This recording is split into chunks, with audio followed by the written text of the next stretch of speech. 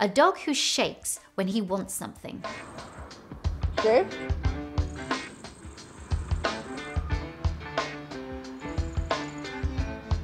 I see this a lot, especially with little dogs. I see it around food, I see it around toys, and that causes kind of like an adrenaline rush that causes this shaking and this growling.